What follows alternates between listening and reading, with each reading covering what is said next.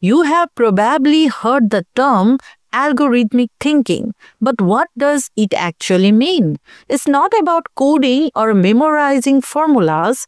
Algorithmic thinking is really about learning how to solve problems step by step, logically and efficiently.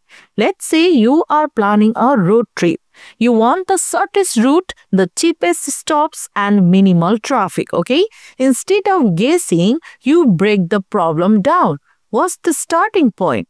What choices do I have at each step? What's the best possible outcome? That's algorithmic thinking in action, okay?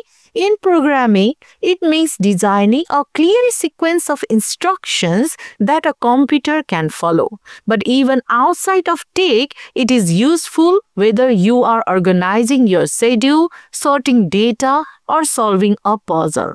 It trains your brain to think clearly, avoid guesswork, and approach challenges in a structured way, okay?